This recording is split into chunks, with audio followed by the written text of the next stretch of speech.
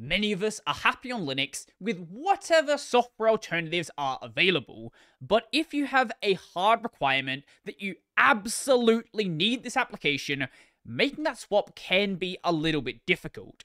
And I know a lot of people just don't care about them, but for a lot of other people out there, video games are that hard requirement. I've said it before and I'll say it again here. If I could not game on Linux, I probably wouldn't be a Linux user. This, for me, is a hard requirement. But nowadays, we have Proton making this considerably easier to do. But some people out there still wish that native ports were a lot more common. But native ports are a very tough problem. And recently, the Factorio devs put out entry 408 of their Friday Facts, and this includes a section on Linux. Now, for anyone who doesn't know, Factorio is a game. Factorio is a flowchart that looks like a game. My brain is a little bit too smooth to play Factorio, but I know a lot of people out there really love the game. But regardless, the Linux section here is written by a developer called Rygaard. Now, Rygaard is a fairly new addition to the team, only joining in 2023, but he's been a Factorio modder since 2017, and his primary roles at the company are expansion programming and Linux support, as well as being an advocate for the modding community. He has been daily driving Linux for multiple years and have fallen ever deeper into the black hole of customization and minimalism. Do you know how we can confirm that? Firstly, he has a .files GitHub repo. That already puts you in a very small category. This repo includes things like Zathura, NNN, dmenu, i3, and various other applications that would absolutely be at home on my system. And you can also see a tmux conf here as well. So I think it's very clear we are talking about a Linux user here. So let's see what they have to say. Why don't most games support macOS and Linux is a sentiment I often see echoed across the internet. Supporting a new platform is a lot more than just changing some flags and hitting compile. Windows, macOS, Linux, and the Nintendo Switch all use different compilers, different implementations of the C++ standard library, and have different implementation quirks, bugs, and features. Obviously, game engines and game libraries do help to alleviate some of these issues, but even though in Unity and Unreal, you can just click compile for Windows, compile for Linux, it's not just that simple. You need to set up CI for the new platform, expand your build system to support the new compiler and architectures, and have at least one person on the team that cares enough about the platform to actively maintain it. This is very true, and this is a big reason for why most Linux ports are great temporarily, because they have some amazing developers come in and do an outsourced port. Then nobody maintains it. Then the dependencies start to fade, and then updates don't get added to it, and then eventually it's basically unplayable. If you're a video game, you will likely need to add support for another graphics backend, Vulkan or OpenGL as well, since DirectX is Windows exclusive, which adds another thing that also needs to be maintained.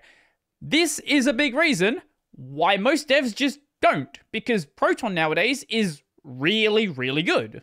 As long as they are not doing things that actively break Proton, most games just work out of the box now, and pretty much that's limited to very weird DRM systems and anti-cheat systems that haven't had their Linux support enabled. So many developers will take one look at the Windows market share and decide that it is not worth the trouble to support the other platforms. Also, with the meteoric rise of the Steam Deck and Proton, it is easier than ever for game developers to ignore Linux support because Valve does some black magic that lets their game run anyway. This is not said in this post, but I've heard other devs say so. If you have a native Linux port, it's very likely that even though it is going to be your smallest market share, it is going to be your largest group of bug reports. Not because your Linux support is bad, but because Linux users are far more used to making a bug report. They've probably made previous bug reports with their distro or applications they're using. So what is the biggest challenge of Linux today? Well, you can see it right here. Wayland. My first self-appointed task after joining the team was to add Wayland support to the game. Now, SDL, the library that Factorio is built in, theoretically does support Wayland, so all you theoretically need to do is enable the Wayland support, and it just works. However, it's not quite a simple plug and play. Wayland provides protocols in the form of XML files that you can then use the Wayland scanner binary to convert into C program and header files. Being relatively new to C++ at the time, my initial solution was convoluted, and involved checking the generated Wayland protocols into our source tree to be manually regenerated every time we updated SDL.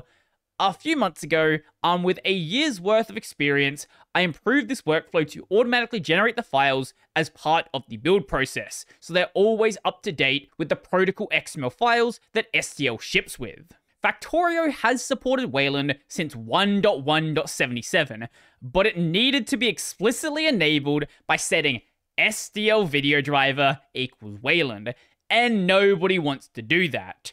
For Factorio 2.0, I added a drop-down to select your preference in the GUI. Yay! Basic convenience features that are a nightmare to implement. Now, wouldn't it be a great world we lived in if enabling Wayland support was all you needed to do to enable Wayland support? Well, the problem is the GNOME exists. And GNOME does something that everybody hates them for doing. Client-side window decorations. And no matter how many times they are told that this is not a good idea, they keep going down this route. Once Wayland support was implemented, I received a bug report that the window was missing a title bar and close buttons, called window decorations, when running on GNOME. So on the X11 side, it would look like this, which is fine. On the Wayland side, it looked like this. There is nothing along the top. You could still drag the window by holding down the meta key and moving the window around, but you couldn't drag it from the bar you'd expect to be at the top. The reason for this is most desktop environments will allow Windows to supply their own decorations if they wish. So you can do this on KDE, you can do this on Sway, you can do this on pretty much any desktop you want to do it on, but will provide a default implementation on the server side as an alternative. So in the case of KDE, we have this bar along the top. This bar is being supplied by Plasma, but if an application wanted to, it could make a custom bar. On GNOME, the only option is to make a custom bar. If you don't make one, there is no bar. GNOME, in their infinite wisdom, have decided that all clients, all applications, must provide their own decorations, and if a client does not, they'll simply be missing. I disagree with this decision. Don't worry, so does the rest of the Linux ecosystem. Factorio does not need to provide decorations on any platform, nay, on any other desktop environment. Not on Windows, not on macOS, not on KDE, not on Sway, not on X11, nothing else except Wayland GNOME. But GNOME can abuse or use, depending on where you are, its popularity to force programs to conform to its idiosyncrasies or be left behind. For context, there is a Wayland protocol for dealing with server-side decorations, and GNOME from the start has wanted absolutely nothing to do with it. So much so that there are still GNOME developers today who think Wayland doesn't care about server-side decorations. It's only GNOME. Everybody else wants them. If Rygaard just happened to be one of my viewers, I would not be surprised. I have said GNOME in their infinite wisdom about so many stupid decisions that desktop has made. Look, it wouldn't surprise me at all. Here is another problem. This one is specific to Sway. Now, if you are photosensitive, look away in 3, 2, 1. Okay. This seems like an issue. I don't know. What do you think? Looking back at the recording, that isn't as bad as what's on the website. I don't know why. I don't know what happened with the capture there. That's a lot worse if you check it out for yourself. I use the Sway window manager, and a particularity of this window manager is that it will automatically resize floating windows to the size of their last submitted frame. This has unveiled an issue with our graphics stack. It takes the game 3 frames to properly respond to a window resize. The result is a rapid tug of war, with Sway sending a ton of resize events and Factorio responding with outdated frame buffer sizes, causing the chaos captured above. I spent 2 full days staring at our graphics code, but could not come up with an explanation as to why this is happening, so this work is still ongoing. Since this issue only happens when running the game on Wayland under Sway, is not a large priority, but it was too entertaining not to share. Considering the way most people are probably going to game on Sway, which is the window being in full screen and it never leaving full screen, yeah, it's not really that big of a deal. Should it be fixed? Yeah, absolutely, but eventually. Dynamically linked libraries. In a C++ program, there are 3 ways to load/include a library. By including it in your source binary, static linking. Having the system load it when your program starts, dynamic linking, or your program loads it explicitly after startup, dynamic loading, or what I call runtime linking. We have many libraries such as SDL, FontStash, and Lua that are statically linked, but Factorio 1.1 has many dynamically linked libraries. Among these libraries are X11 and Pulse Audio, which are being deprecated in favor of Wayland and Pipewire respectively. This causes a compatibility nightmare because if any dynamic dependencies are missing, as in they are not installed on your system, the game will not launch. This obviously will not do. The presence of these dependencies confuse me, because we utilize SDL for most of the low-level syscalls. Audio and video and SDL relies entirely on runtime linking. An investigation revealed the source of most of these dependencies to be Allegro, the low-level library that we utilize for most of Factorio's alpha phase, but we have since replaced with SDL. The only remaining use of Allegro in 2.0 was as a secondary audio backend in case a user experienced issues with the SDL audio backend. But that was pulling in all of these other dependencies that didn't really need to be there. The SDL backend has been very stable for a long time, so the time was ripe for its removal. This eliminated 123,000 lines of code from the game and drastically reduced the number of dynamic dependencies.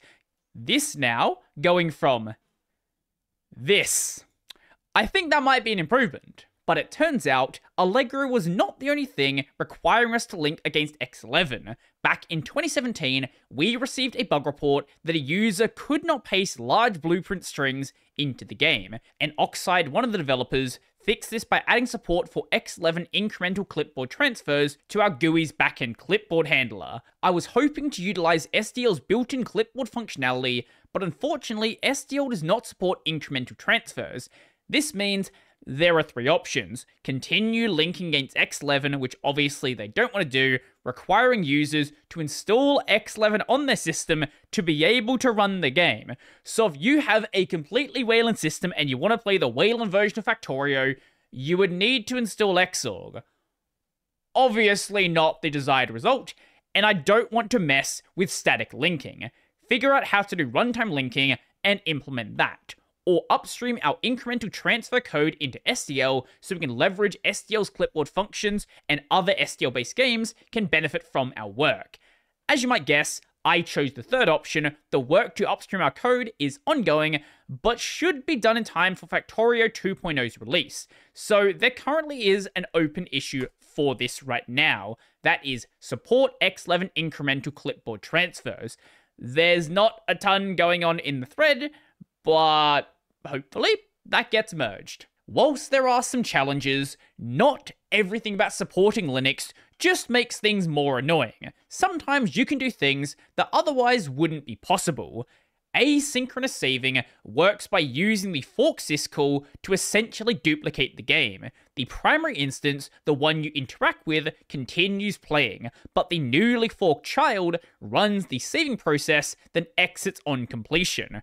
I've used it for many years and have never had issues, but the setting remains hidden because there are a few unsolved problems with it and requires a significant amount of RAM to work. So this lets the game save in the background without any interruption to the game. Not like a couple of millisecond delay or anything like that. Just the game goes, it saves in the background, and it works perfectly. This has been but a glimpse of the work I've been doing to ensure Factorio on Linux is the best that it can be. There are still many open bug reports and other issues, but I'm generally happy with the state of things and can confidently say that Factorio has great Linux support. It is one of the very few games out there that is actively being supported on Linux, and this guy right here is a big part of the reason why that is the case, and that's awesome. I would love more developers to actually care about Linux and try to properly support it, but without someone like this who actually cares about the platform, it is much better just to rely on Proton and just make sure Proton isn't actively being broken. But what do you think? Do you care about native Linux games? Do you even care about gaming whatsoever and have no idea why you watch this video? I would love to know. So if you liked the video, go like the video. And if you really like the video and you want to become one of these amazing people over here, check out the Patreon, Scribes, and Liberapay linked in the description down below. That's going to be it for me, and Ryguard, if you happen to see this video, great work, I guess. I don't know what else to say.